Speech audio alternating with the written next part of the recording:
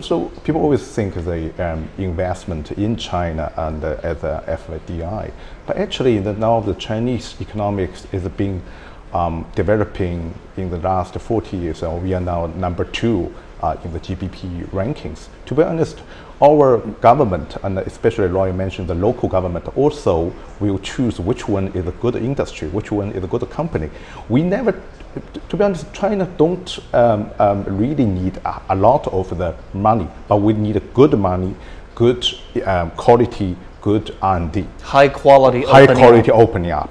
So that's why I always persuade my colleagues back in Europe. So look, if we invest just 100, for example, R&D, then if you have to move your R&D, your lab, your know-how really to China, we found a lot of local government will come up to give you another 100 or even 200 RMB invest. It's a core investment.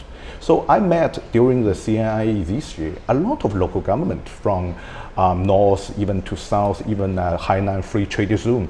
Some company like us, you have a good heritage. You have very good quality, and China need upgrading the whole economic. That's something you can bring. So I would say, take this opportunity. It's a foreign company come to China. It's not only do the business, you also can gain the investment back from China as well.